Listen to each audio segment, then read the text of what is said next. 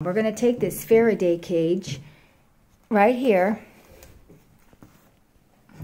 and Wendy's going to, let me open this thing up.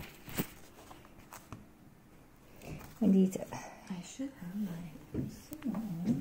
my cat's looking out the window. Is your phone on? Yeah, it's just being retarded right now. Oh.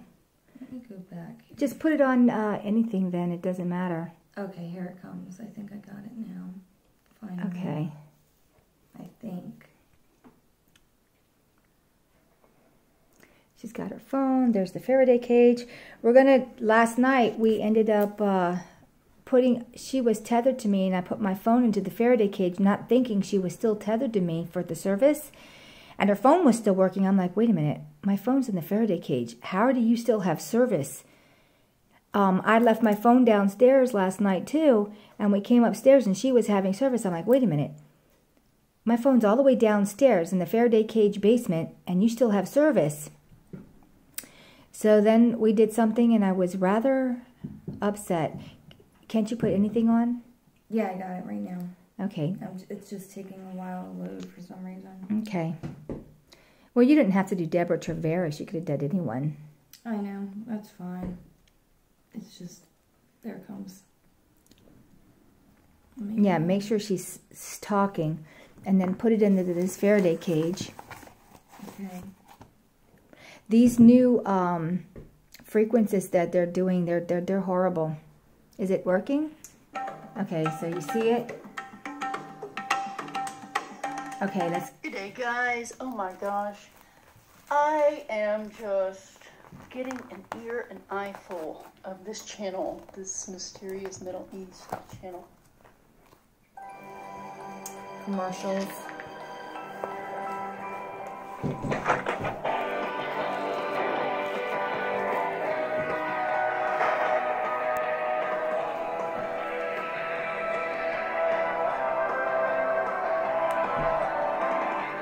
Now, watch this.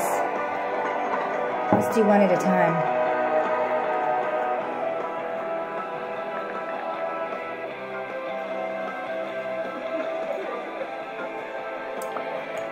It's not doing it now. Yesterday, it was going in and out, and then it finally figured it out. Well, when we first put the pyramids on, it completely cut off the signal.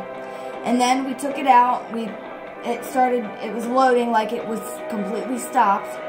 And then it finally came back on after we took it out of the cage, and then we did it again. How well is the Faraday cage working? Well, then it started to glitch after we did this again.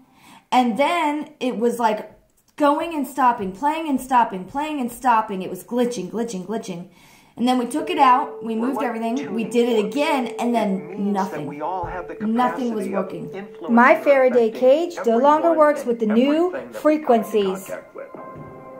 And And I think what's happening is that the frequencies are activating in something into our phones that's overriding and figuring out and combating the Faraday cage.